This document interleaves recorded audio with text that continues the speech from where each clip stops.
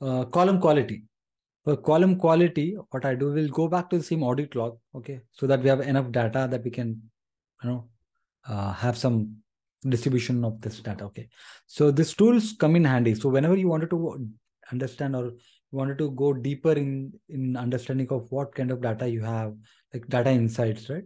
This is the three tools which are majorly important, right? So this will give you a complete picture, like what is there with it. So click on this column quality, and you can see there's a area which shows valid information, how much you have, errors if you have any, how much percentage of errors you have, how many empty values you have. Okay, we have already seen these errors and empties in a lot of examples earlier. If you can correlate, like wherever you have uh, infinity or there are errors, it was showing you less than 1% or 1% percentage of errors, etc.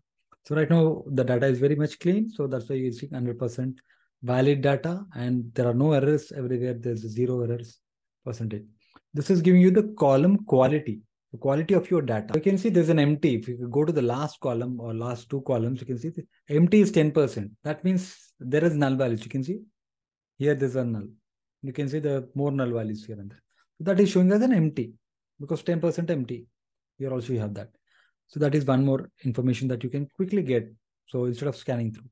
So by default, what happens is these tools will give you the top 1,000 rows. As you can see in the below area here, column profiling based on top 1,000 rows. But you can always change this option to column profiling based on entire data set. When you do this, this will scan the other records also, which are above 1,000 rows. However, our data that we are looking at is only 51 rows, so it doesn't matter here. Okay, whenever you are using a data set which is more than 1,000 rows, you would want to use this option. Okay.